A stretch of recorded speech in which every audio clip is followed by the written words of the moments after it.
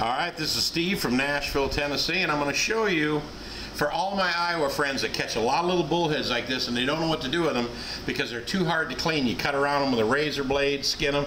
I always say stop nailing them with the garage door and cleaning them with a shotgun. All you need is like a little hunting knife. This is a little cheap knife I bought at the gas station just for this demonstration. A pair of pliers because your thumb will get sore after you clean about 200 of them from Spirit Lake, Iowa. But now this will also work on a little catfish. If you got little catfish and you like them whole, not filleted out because you can fillet them as well, but if you like your fish whole when it comes to little cats or bullheads, here's how you clean them. You can clean 3 a minute with a pocket knife. I'm going to do it kind of slow so you don't miss. Here's the tail fin, and right in front of the tail fin is this little teeny dorsal fin. Put your knife under that little dorsal fin and start cutting up the back. Get a little wider as you go until you hit that bone right there. Once you get it up against that bone that sticks up, that little stinger, just lift the skin out of the way. Now here's the backbone down the middle, and you don't want to cut the skin here or cut the skin here because it won't pull correctly.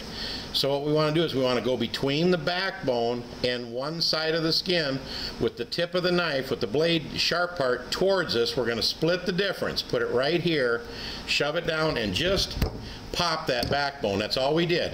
Now we didn't cut the skin here or here. We're going to dig our finger in there and just expose that backbone. Grab it with a pair of pliers and watch the magic as it's called shucking them.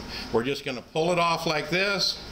And it's amazing because in this hand is the head, guts, and the skin, and over here is a completely clean bullhead ready for the frying pan.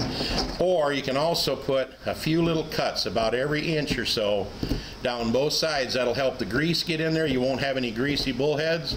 Just cut down to the backbone. Put that in your favorite breading. Of course, you just take your thumb and pop the liver out. You'll get used to that.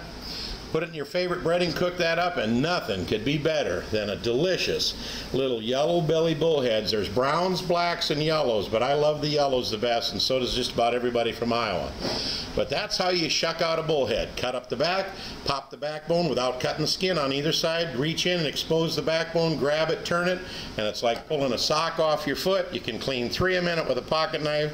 I've won many bets doing that, while people cut around them with razor blades and pull and yank and tug. So anyway, that's how you do it. I want to thank Miss Sheila for being my little camera girl, and for all my friends from Tennessee that like little catfish, and all my buddies from Iowa, my home state, that like little bullheads. Clean them like that and you'll get them done in a hurry. While she's got the camera going, I'll do one more for you real quick, regular time. This is how I would clean it if I wasn't showing it to you on camera. Whoops, I cut the skin on that side, see? I goofed up. Let me do another one. That's a perfect example of what I'm talking about. I got in a hurry there. Cut up the back like this. Go straight down and just pop that backbone. Pull it out, grab a hold of it with the pliers, and there's another one that's done. But you do see what happens if you get in a hurry and you cut that skin, it won't pull correctly. I'll still get that off there, but that's how you clean them little bullheads in a hurry. Cut up the back, make sure you don't cut that skin like I did, and you'll have all your bullheads just fantastic and ready for the frying pan.